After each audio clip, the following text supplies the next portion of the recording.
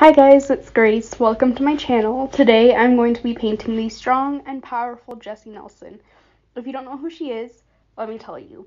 She's an amazing singer from the band Little Mix, which is based in the UK, and she recently came out with a documentary on BBC called Odd One Out. In this documentary, she talked about the comments that have been made towards her appearance throughout her career and how they've affected her, and how she suffered through a very intense depression, especially after being called rude names by Katie Hopkins, who is best known for being an online troll. Anyways, because she's super strong and powerful and she has an amazing support group, she was able to get through that awful time, but of course she's still suffering with the effects of the comments, not just by Katie Hopkins, but by people commenting on the X Factor website saying, "I can't believe the ugly one got into Little Mix," or "she should kill herself," things like that. And that is something that I kind of wanted to touch on. Not only with the obvious stuff don't be mean to people, don't say mean things, which obviously you shouldn't be name calling and being rude, but I also wanted to share my experiences with my own personal way of viewing myself, to kind of give you another point of view, but also to help you understand how you best can help someone with self-esteem issues. So from what I've heard from other people, what happens is that we start thinking very low of ourselves when we're very young. Maybe a small comment, like our parents saying we should exercise more. When I was at my worst, I took that comment as my parents saying, "You need to exercise more," but I'm going to say "we" so you don't feel bad. And obviously, they weren't meant to be offensive. My parents probably said something like that because they felt like we were being too lazy and they felt like we needed to be a little bit more active. But I would take that as an attack towards me. And it especially started getting worse for me in 5th grade when a girl who I deemed my friend, which I realized now was a mistake because she was very manipulative, but I saw her as my friend. She came up to me, grabbed my stomach, and asked, "Is it a boy or a girl?" Now, you can imagine, my little 5th grade self is here thinking, So I just kind of laughed, but really on the inside, I was just thinking, oh my god, if I can be mistaken for a pregnant lady, that means that I'm gross and that I'm a pig, and I'm just barely in 5th grade, and I'm already this fat, and I'm already this ugly, and I will never get anybody to date me. And just my mind started spiraling out of control and thinking the absolute worst things that I could. And after this moment, that's when the way that women were portrayed on TV really started affecting me.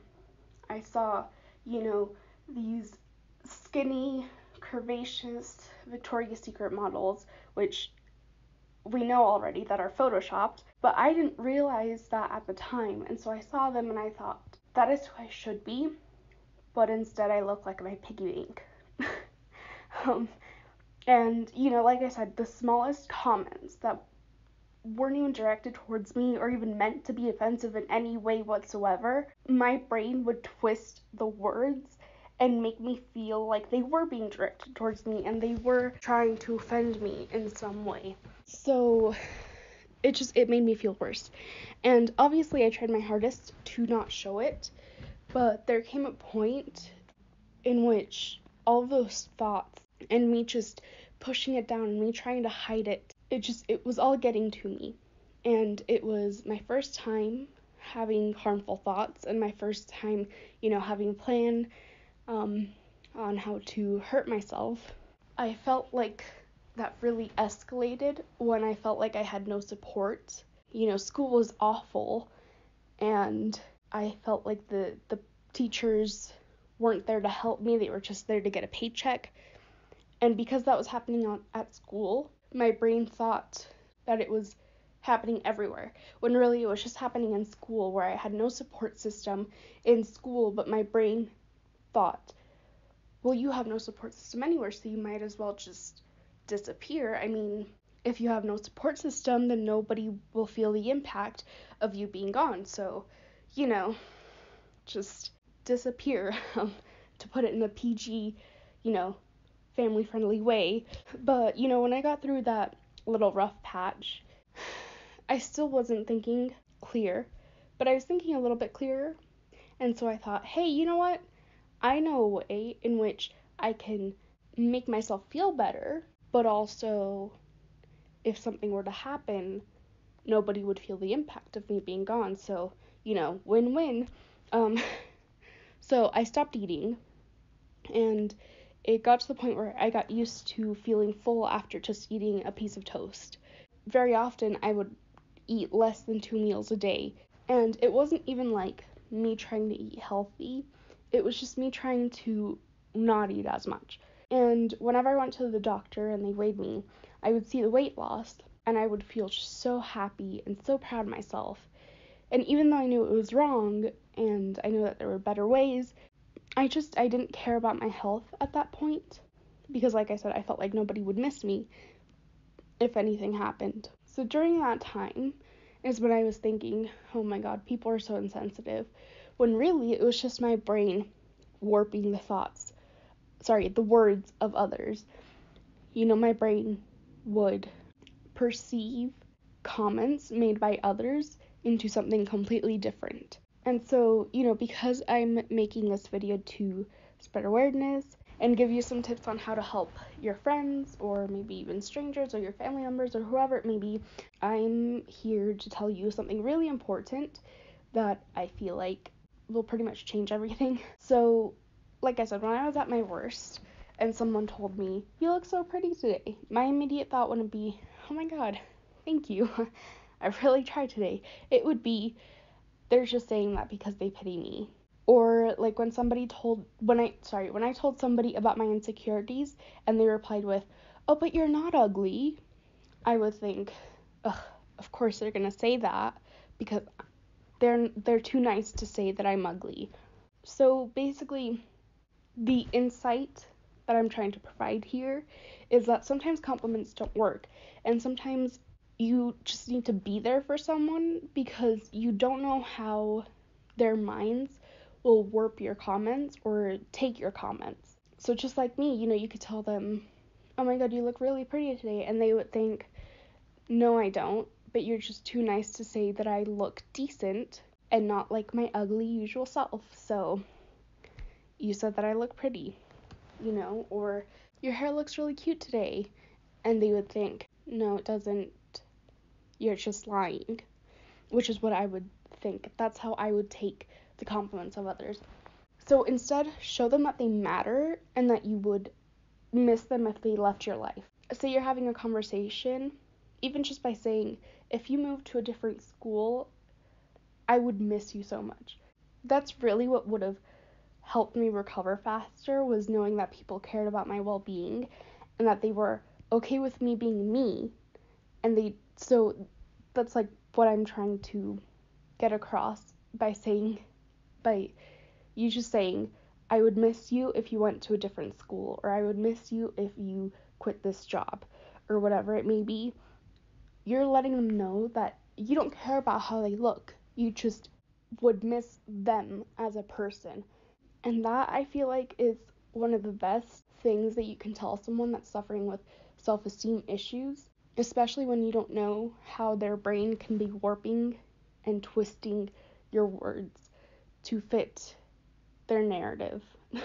And I'm not saying we have a narrative, but sometimes, depression just is really messed up, and I guess depression's narrative would be the one twisting the words, and making us feel like crap, and making us feel like the compliments that people give us are empty, and they actually mean the complete opposite, or they just feel like they have to give us a compliment because they pity us. So, anyways, like Jesy, I still feel the effects of my thoughts, but I am feeling a little bit better. And also, little disclaimer, I should have included this at the beginning, but I'm definitely not trying to say that Jesy and mine and like, that our situations are the same, because they absolutely are not. She had, like, a ton of people coming for her looks and telling her that she should die and hurt herself, whereas my messed up brain twisted the words of other people. So it absolutely is not the same situation, but the documentary that she came out with inspired me to make this video telling you how you can best help other people that are going through self-esteem issues, especially self-esteem issues, because compliments, for me, when I received a compliment, it just went in one ear, out the other. Whereas if somebody would have told me that they cared about me and that they would miss me if I left their lives, maybe I stopped talking to them, maybe I moved somewhere, whatever it may have been, that would have impacted me in such a different way than somebody telling me, you look pretty today. Because my self-esteem, especially regarding my looks, would have prevented my brain from taking that compliment. Does that make sense? I hope I'm making sense. But anyways, that's what this video is mainly about. And, you know, I just wanted to share this with you guys. I hope you enjoyed my painting. It took me 11 hours to complete. No biggie. But yeah, I really enjoyed the process. And I hope this video kind of helps you think in a different way. Because obviously not everybody's brains work the same, and you know, different things work for different people, but I hope this is like another solution that you can find. Maybe if you are suffering with self-esteem issues, you could take from this the fact that when people give you compliments, they mean it. They're not just going out of their way to give you a compliment just because they don't mean it. They're going out of their way to compliment you, and you should take that to heart instead of taking negative comments to heart. Whether those negative comments be coming from yourself or from other people, the compliments are what you should really focus on instead of the negative things. And I know that's easier said than done. I know that. I've been there. It's so much easier said than done. But that's what I would have told my younger self when I was going through this tough situation, is that no, people are actually complimenting you because they want to compliment you, not because they pity you and they are doing a service by complimenting you. No, they're going out of their way because they actually care about me and they actually want me to feel better about myself. So anyways, with that being said, I hope you guys enjoyed this video, and subscribe to my channel. I will see you guys in the next video. Bye.